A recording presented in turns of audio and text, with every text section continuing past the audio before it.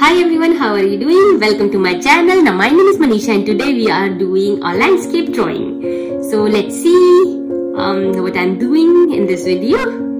I'm doing an oil pastel drawing here. As you can see, I have started making marks using warmer colors or lighter colors. I feel it's always a good idea to start with warmer colors and then moving on to your more darker or cooler colors.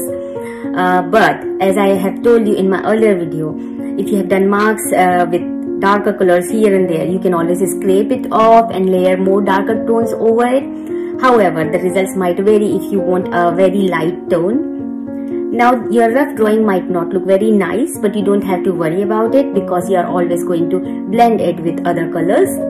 This is my initial drawing. I have made this drawing so that it would let me know where the structures would be. Now about the layering. For example, if you see the grass, I am going to blend it with dark and light green, some blue and some yellow. For the more distant trees or the more distant ground, for the further areas, I am going to use very dark blue. I am not going to use black anywhere because I just feel it doesn't give you the proper environment or the feel. But it's all about the personal preference, I believe. Now my drawing is finished. I hope you liked it. If you want to see more of my drawings, just let me know. Or if you want me to draw something else, you can comment to me.